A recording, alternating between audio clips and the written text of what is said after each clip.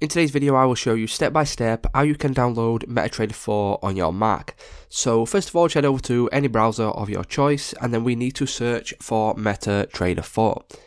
Once we do this, you'll be brought over to this page, and then as you can see, MetaTrader4.com is right here at the top. If we click on this, that will then bring you over to this page where you can choose from MetaTrader 5 or MetaTrader 4.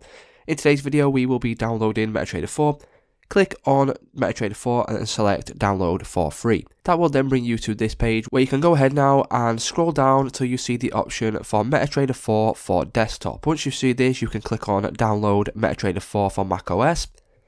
That will then bring you over to here, and as you can see in the bottom right hand corner, MetaTrader 4 is now downloading.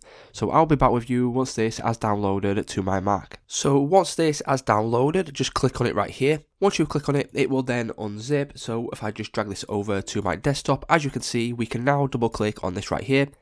And then once you do that, what we can do then is we can continue through the install process.